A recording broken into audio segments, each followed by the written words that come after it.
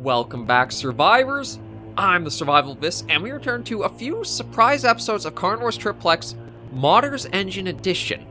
Now, the last release has been up for a while for this. However, I was having some problems getting it working, and the Modders Edition engine is kind of weird right now in a few different ways. Like, the Jurassic Park Hunter Legends Special Edition 1, there is still the issue where it will only run for 5 minutes and crash. Carnivores Triplex, however, it does and shouldn't work, per se. Like, normally how the Modders Edition engine is built, it's all coded around the 3DFX Glide setting. If I try to use 3DFX Glide in Carnivores Triplex Modders Engine Edition, it does not even boot up to a hunt. But it works on Direct 3D is the setting.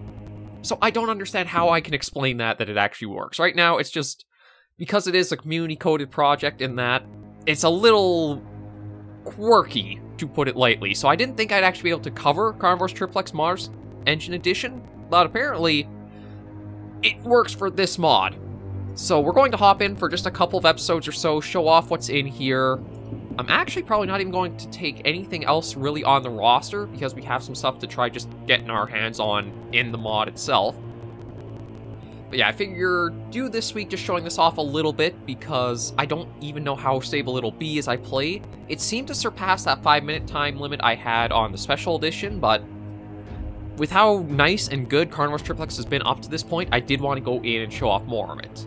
And something that is pretty unique is actually, if you look here, for some of the, like, prepared animals from Modders Engine Edition, the icons show both the base version and a variant you might come across of them in the mods, which is really cool to have. The Stegosaurus and the Allura Titan, I think, are the only two that have that so far, but perhaps as more development goes on, there will be further additions and changes to it, but just thought I'd show that off, bring forward to you guys to let you know as, like, that's a thing for the Modders Engine Edition. And we should be good to hop in. So, everything's looking good. Yeah, we are good just to hop right in and see how things go. So, it's going to be just a little rough for these episodes, maybe, but let's just hop in and see how we go, shall we?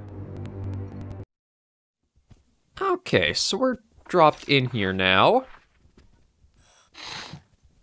Just want to try to get my bearings a little bit. Okay, that was just Dryosaurus.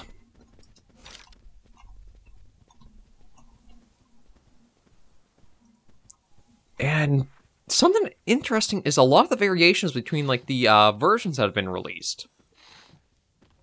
Like, in the Modders Edition engine here, I think the snakes... Okay, everything's making them quite... Oh, jeez. Well, these guys... I think there's a few more updated textures on some of the animals, as well as things like the crosshairs are removed from the weapons. As well as, I'm fairly sure there are a few aggressive ambient animals. I think a new commenter, British bloke, made mention in a number of videos that they were encountering a few of them. But yeah, the Modders Edition engine is a lot more... I guess I should say kind of like crisp and cleaner looking. Like, I wanted to try to show it off, but because of the Special Edition problems I had for JPHL, I didn't really think I'd be able to.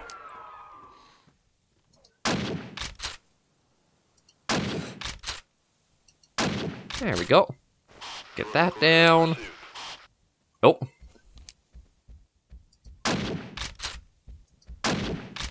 Okay, Spas, please. And now Uramus, and this is another one... I'm trying to see. It is a little bit rough running right now, I think. I'm not sure what I could do to adjust that. See, that's the thing, is... because it is an in-development mod, I'm not sure how much is... Oh, actually, it looks like... for whatever reason now, it's running a bit smoother. So something specific seemed to have tanked the frame rate a little bit. Might have actually been the little information plaque that came up. But yeah, Uramus, it has some other variations to look at, like, in the hunts as well, so it might just be that the menu pictures aren't quite up to date to show off all the different versions or possible variations you'll come across on hunts. You know what, I'm just going to pop that and reload. Yeah, there we go, just be a little smart. And we'll try to get something else hunted and see if it is like the, if it was the little info plaque that tanked the frame rate for a little bit there or not.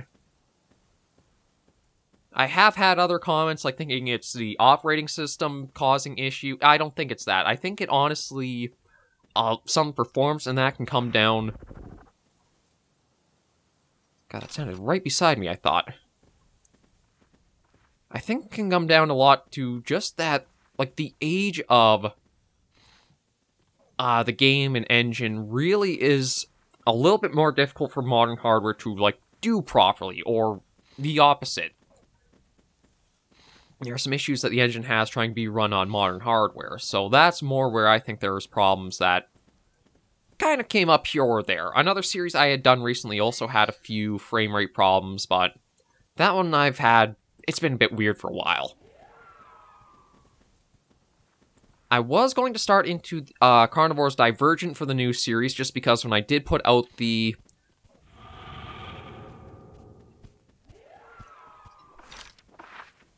Okay, it's just these guys so far. I wasn't sure what to expect with all the sounds, but...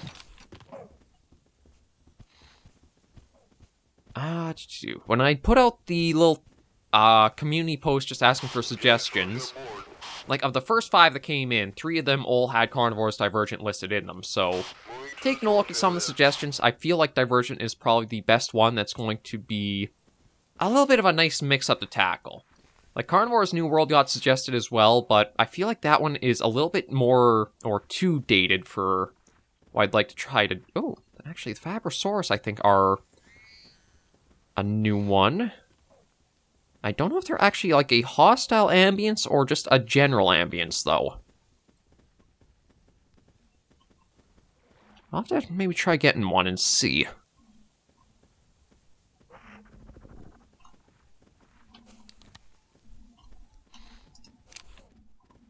And then, yeah, because it is Mars Edition engine, Crouch doesn't really function like it should, or used to. Okay, seems like all that did, though, was scare those 2 off. So maybe they aren't a hostile ambient. Maybe they are just like a herbivorous ambient on the map. I wasn't sure. But I mean, looking even at this view, well, it is because the resolution is a bit different than its... Uh-oh.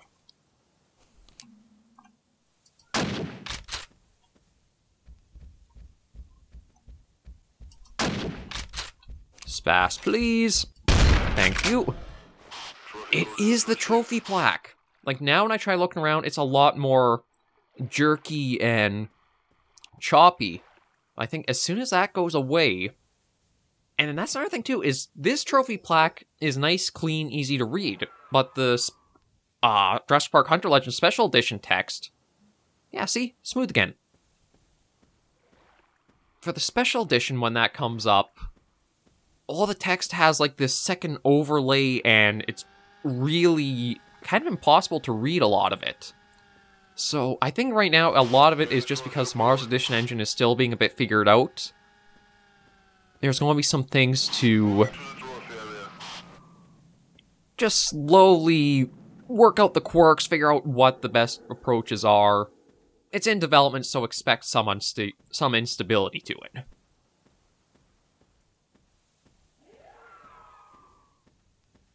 That's 2 Alioramus and a Vectosaurus, so I'm kind of hoping to find something else a bit unique, because there are some other ambient animals that we can come across. I spotted them while I was doing some play testing, just to make sure, like, the mod does run and everything. Actually, now that I think about it, I wonder if that was one of the problems I was having with, the other version, like the non-Mars Edition engine version of Triplex 2. Because one of the episodes did have a few places where the frame rate tanked, and it was a little more difficult to do, or the recording didn't quite pan out as well as I thought it did. It might have been because of, again, just that issue with the trophy plaque that comes up.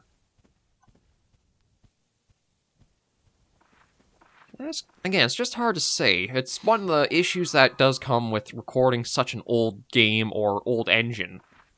Is that there can be a lot of instability. Even like how recording tries to work, it has problems with a lot of noise of like too many pixels being the same colors. It can't really differentiate them that well. It is why I've kind of wished that we could get a more modern Carnivores game, just so that way it operates a bit smoother and it's a lot easier to see everything in it. Like, I don't know if... Oh, hang on, we got something over there. Oh, there's a Fabrisaurus.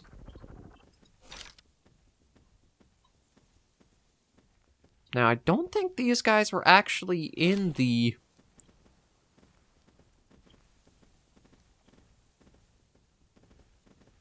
Footsteps still have a little bit of that odd, like, double play to them.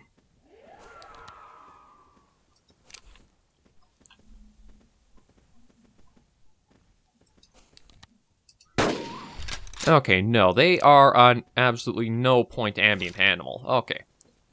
But we'll still walk up and take a look at it. Because I think the only animals that were in the other one were Dryosaurus, Meganaphosaurus, and the snake lizard. It has a proper name, I just can't recall it off the top of my head right now. Yeah, so you're another guy just for the Modders Edition engine. And again, they carry over the nice style of what Triplex has to offer. Just like the banding down along the back, a bit of counter shading to... Oh, hi. What are you doing up there? That's right, you get walked back down towards the water. We don't need sauropods deciding to become mountain goats. Oh my god, could you imagine this? I kind of wonder if somebody could do a ragdoll of just like a big sauropod flopping down a hill now. Just like seeing that on the side of it. Actually, I should be careful because I don't know if those guys will actually like get aggressive if you like take a gunshot too close to them. It might be possible. Tetradophis, that's the snake lizard. I just saw one sneaking up over there, so I figured I'd take a look and try to pronounce that right. Actually, you guys, you're roaming quite a ways from the water.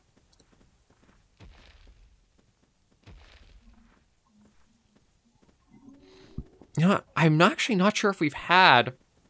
I mean, the Special Edition did have the Supersaurus, I think, in the abandoned InGen facility. But I don't think we've had, like, really large sauropods. Oh.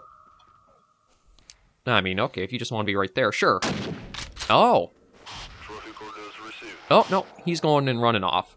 Uh-oh. Another Aluramus coming in.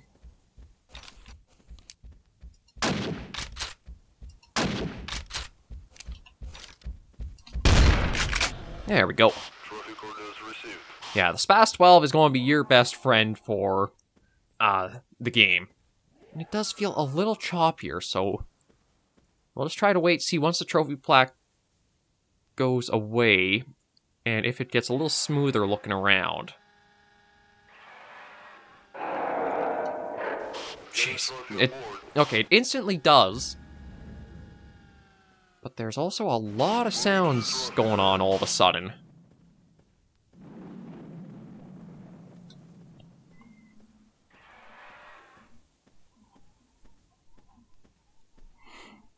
Okay, another big guy there. Where are we actually? Okay, we're not too bad location-wise, just like out in the middle of nowhere. I'm just going to keep hiking around, see what else we can find for a few more minutes before we'll head out. But it's interesting that we're coming across or seeing the Mars Edition engine and, like, again, just things that I did not think would work are working. It usually has to rely on the 3DFX Glide, but this one actually runs rather fine with Direct 3D. Jeez, you guys are kind of annoying to have when I'm trying to be, like, cautious. Just every sound kind of gets you a little on edge. Well, yeah, the Direct 3D works on it. I can't adjust the screen resolution in the in a hunt anymore, so I'm probably going to have to resize the gameplay footage.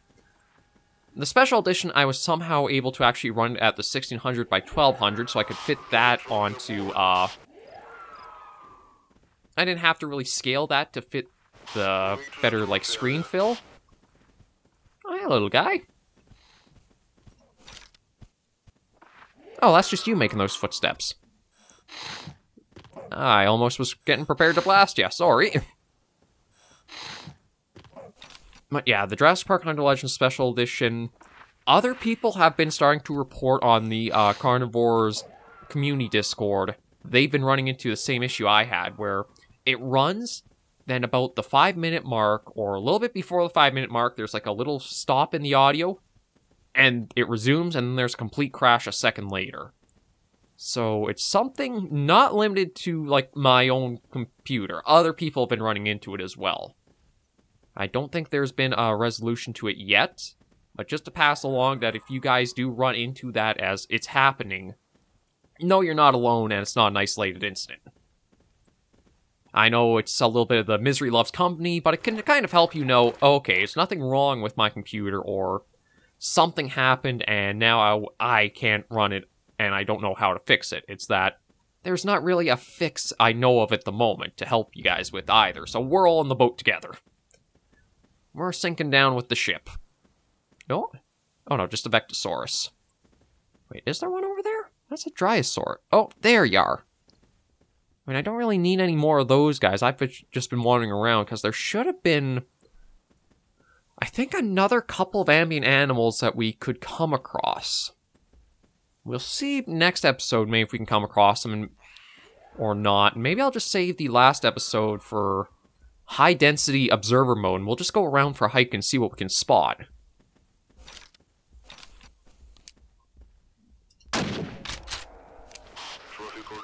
But yeah, as soon as we get a...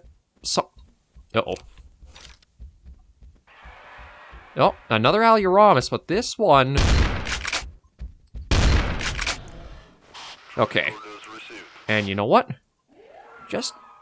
actually, you know what? I think we'll end things here, but yeah, it's the trophy plaque when it comes up seems to cause our graphics issues. So we'll go take a look at the trophy room now.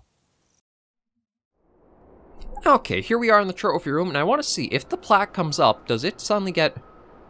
Yeah, see, it does get a little more choppy, so maybe that's one of the trade-offs for this. Like, it might be legible and you can read out what it says there in the little plaque, but as long as it's up, it seems to take a little bit more processing power, perhaps, and it causes the game to run a little bit more rough. Whereas without, it seems fine. And then, we didn't quite get these guys side by side for a super good comparison, but we at least got to see a variant pair of the Aluramus. This is the one we're very familiar with from the non-Mars Engine edition. So, yeah, there's just a little hiccup there because of the plaque that came up. Some counter shading to it, a little, not quite the stripe banding, but a little bit darker back. Kind of a copperish underside. And this guy over here decided to go more red than dark for his coloring, so it's... Oh. So as you saw, the Mars Edition engine version might not be the most stable depending on what you do with it. It's like, the trophy room, it sort of can be stable, but then crashes again at times. I'm not really sure how to describe it. So that's why I wasn't sure if I would do some videos with it, but as long as we can actually go into a few hunts, I am going to do just this week of Triplex before we'll start Divergent. Show off a little bit about Mars Edition engine, and that way you guys can get an idea of it. I would probably suggest to play Carnivores Triplex, the non-Mars Edition engine currently, just because I can't really say for sure if you'll be able to get the Mars Edition one running. I had to actually have it set to the software setting it shouldn't be on, but that lets it run. It's really strange. But thank you guys for joining me on this episode of the series. If you did like the video, be sure to give it a like, and if you have any comments, tips, or tricks, be sure in the comments right down below. And until I see you in the next video, survivors, please remember, as always, to take care and stay alive.